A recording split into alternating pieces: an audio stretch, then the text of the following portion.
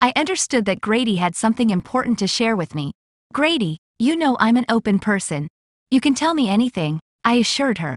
Our department is organizing a special party to appreciate our successful mission. Clara invited you to join us, Grady revealed. That's great news. But is that the special thing you wanted to discuss? I questioned. No, darling. The special thing is, I want to see you dressed as a girl at the party, Grady confessed. I was taken aback by her request, finding it hard to believe. I never expected such a request from my wife. Are you serious? I asked incredulously. Absolutely, Oliver. I'm being serious, Grady affirmed. But won't everyone at the party laugh at me? I expressed my concern. No, darling. Except for Clara, no one will recognize you as Oliver. Clara is especially eager to see you as a girl. I know you enjoy portraying female characters, and this is a big opportunity for you. I'd love to see you as a girl again, Grady explained, trying to reassure me. Grady's words surprised me. I hadn't anticipated having another chance to dress as a girl. While I was intrigued by the idea, I also felt a bit apprehensive. After much contemplation, I agreed to my wife's proposal, and she thanked me for accepting. Thank you, my darling. I'm really happy that you've decided to dress as a girl for our party. Let's discuss the details tomorrow, Grady said gratefully. After concluding our conversation, we retired to our bedroom for the night, filled with newfound hope. As I drifted off to sleep, I looked forward to the upcoming event. As time flew by, we approached the day before the party. In the evening, my wife returned home from her office, carrying a bag. How was your day? I inquired. We were all busy with party arrangements. This is for you. Grady handed me the bag. I eagerly opened the bag to find a beautiful party frock inside. Wow, it's so beautiful. Thank you, darling. I expressed my gratitude. You're welcome. I think you'll be the most beautiful girl at our party. Your eyebrows have grown, so we need to shape them. I also thought of doing some nail art for you. We can do that after dinner. Now, I'll go take a bath. Grady informed me of her plans for the evening.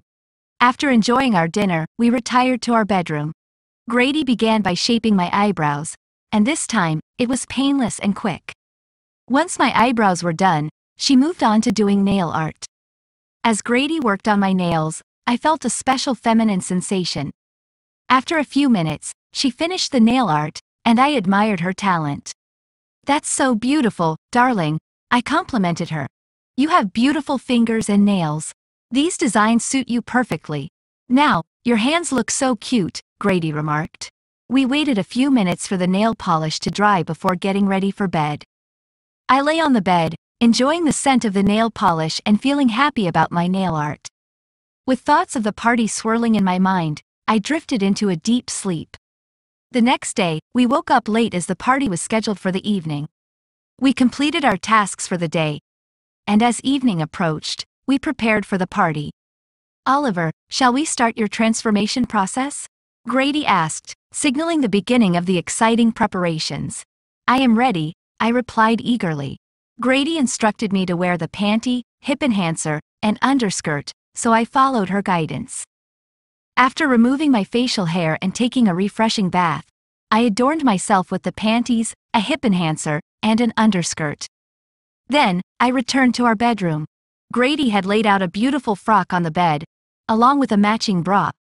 The padded bra felt soft against my skin as I wore it, and Grady carefully inserted the silicone breast forms into the cups.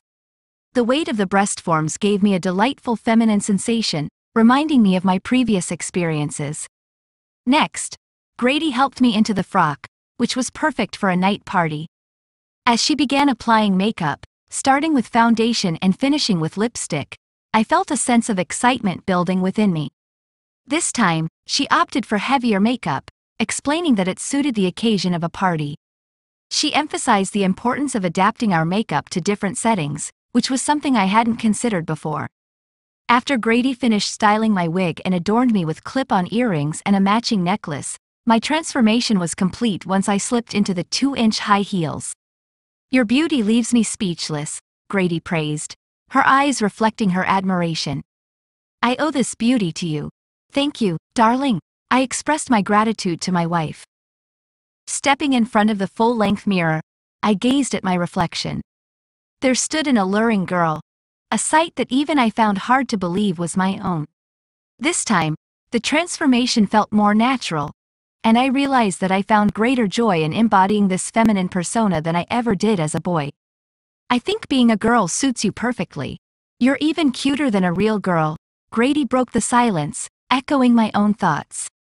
Her words stunned me, as they mirrored my own sentiments. I was glad that we shared the same outlook on my transformation. I also feel more beautiful as a girl than as a boy, I admitted shyly. Grady continued to prepare for the party, slipping into a beautiful frock herself. After a brief moment, she completed her makeup and accessorized with matching earrings and a necklace. Seeing her all dressed up, I couldn't help but feel a sense of excitement for the upcoming event. Before heading to the party, we captured several photos together to commemorate the moment. Then, we made our way to the hotel where the event was being held, hand in hand. Upon entering the party hall, we were greeted by a stunning lady who warmly welcomed us. Oliver, meet our team leader Clara. Clara, this is my beloved husband Oliver. Grady introduced me to Clara. Clara seemed taken aback by Grady's introduction. Her gaze fixed on me for a few moments without saying a word. Oh, really? I can hardly believe she's a man. She's absolutely stunning. I'm thrilled by her beauty.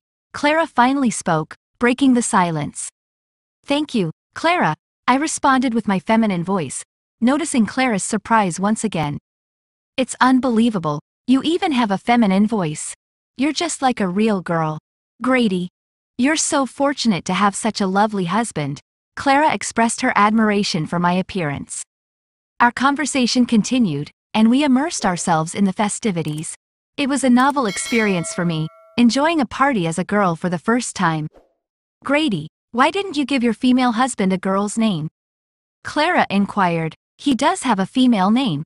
It's Emily. Grady informed Clara of my female identity. That's wonderful. Emily, every guy at this party has their eyes on you, Clara remarked. I think Emily is prettier than all of us, Grady added with a loving smile. Throughout the evening, Grady introduced me to her friends as her friend, and we reveled in the festivities until they came to a close. After bidding farewell to Clara, we made our way home. Upon arriving home, we settled into our living room, basking in the memories of the unforgettable day. Today has been an unforgettable experience for me. Thank you, darling. I couldn't have had this kind of experience without you. I expressed my gratitude to my wife. I also want to thank you for your support. I'm grateful to have such a cute husband. I could see that you enjoyed your time as a girl, Grady replied. After our brief exchange, we headed to our bedroom.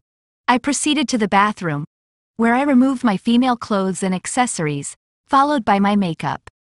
Once done, I took a bath and changed into my male attire. As I returned to the bedroom, Grady went to the bathroom to freshen up. After my wife returned to the bedroom, we went to sleep. I drifted off almost immediately after lying down. The next morning, I woke up a little later than usual. As I stirred awake, I noticed that my wife had risen earlier than me. She was engrossed in something on her phone. Good morning, Grady, what are you doing? I asked, rubbing the sleep from my eyes. Good morning, Oliver, I'm looking at yesterday's photos, she replied, a smile dancing on her lips. I sat down next to her, watching as she carefully scrolled through the images. You look so cute as a girl. It makes me happy to see you like that. I know you enjoy being a girl too, Grady said, her voice filled with affection. Yeah, I really enjoyed my time as a girl, I replied, reflecting on the pleasant memories. Why don't you try living as a girl for the rest of your life? Grady suddenly asked, catching me off guard. I was taken aback by her question. It wasn't something I had ever considered. What do you mean? I asked, puzzled. Grady took my hand in hers, her eyes shining with sincerity. Oliver, I'd like to see you as a girl. I love your feminine side. You can spend your life as a girl. I'd like to see you as my wife. I also enjoy living as a boy. I want to be your husband, Grady said, filled with emotions. I can't believe your request, darling. I'm so happy about it. I think I can enjoy my life as a girl more than before. I want to express my heartfelt thanks to you, I replied. We both hugged, sharing our happiness. I thought about starting my life as a girl, enjoying life in this new way, and becoming a wife. I knew there would be challenges ahead, but I was ready to embrace them. When can we start our new life? I asked my loving wife. Why not start our new life today? Grady suggested. With hope for our new life, we began our transformation process.